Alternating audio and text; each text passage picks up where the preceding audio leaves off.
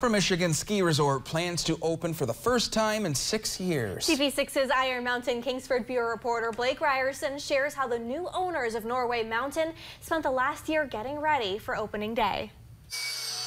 An employee works on preparing ski lift parts for the upcoming season at Norway Mountain Ski Resort.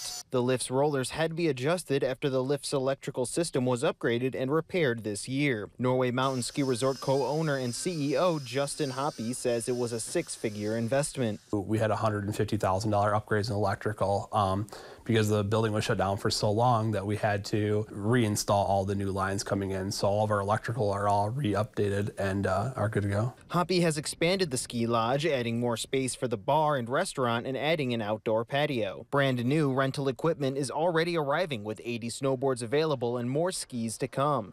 Hoppe says he's proud of the work that's been done. You know, we're very family oriented, so my family's been very involved in it. I have a 9-year-old and a 3-year-old that have been helping, and my wife. And it's just awesome. We can't wait to bring it back, and we hope that everybody comes and sees us, and we can support the local community. Norway Mountain invested in new snowmaking equipment as well, which could be vital if this year's winter is as mild as last year's. Norway Mountain internal ski operations manager Brock Vertigan says the equipment will be a huge benefit towards the hill. We have put a lot into our snowmaking system and fully plan on having that be a huge asset to the hill.